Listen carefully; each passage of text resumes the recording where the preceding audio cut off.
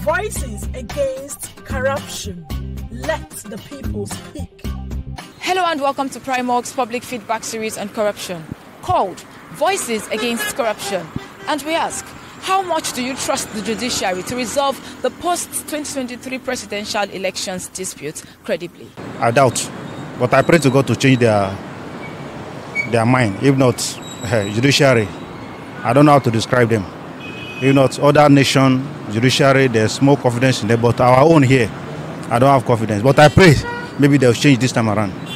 Many people do not really have the faith in the courts that we have. But if they really want to be fair, if they really want to give the right judgment, they can. They can. I have problem with trusting Nigerian government. That is just my own. Normally, if they have conscience, they're supposed to resolve the election or whatever. So I don't know, but Nigerian government, sometimes they fail. Also, I have issue trusting them because that is how we trusted the INEC during the election, that they will, do everything normally, but they later did what was in their mind. So I have issue trusting Nigerian government. That is just my problem. The reason why we have courts in Nigeria is that to settle some dispute regarding to anything that, any crisis that might have come. The election, there's no way there won't be any one thing or the other. That is the reason why everybody has to go to court to go and sort it out.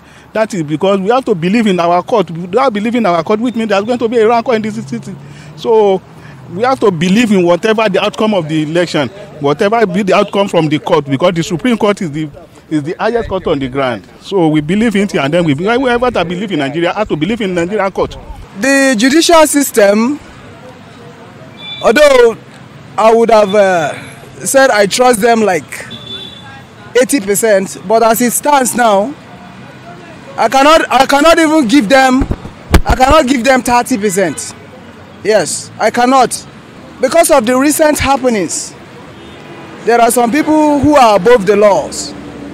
We have never had post-election disputes settled well in our law courts. We either had them, give their judgment on one side. For example, the case in Imo State, you all know what happened in Imo State. So that has made a lot of us who have lost confidence in the judiciary. But I think this is an opportunity for them to restore back their integrity and their respect on this particular post-election listing. I think if they can be sincere to Nigerians, we will have hope and trust in them again. Well, in the time past, the judiciary has actually not lived up to expectations.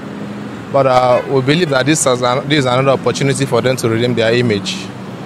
Right now, as I speak to you, there are so many issues that are still on ground that make Nigerians difficult to trust the system. For instance, we've now observed that from this election, we observed that anybody, once the returning officers call for break and return later, it means there's something that has happened between during that break time.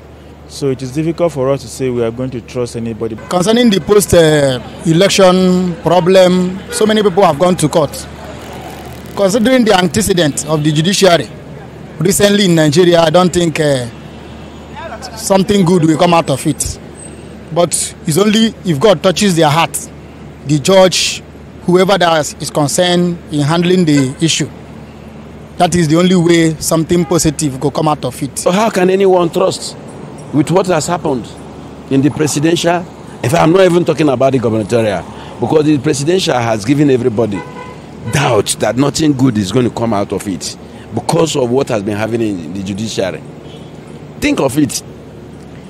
Now, the judiciary, they are there in the offices. They were not in the field. They didn't know the extent INEC did what they did. So how are they going to give you a judgment that will be favorable? Primark's public feedback on corruption in Nigeria is produced with support from MacArthur Foundation.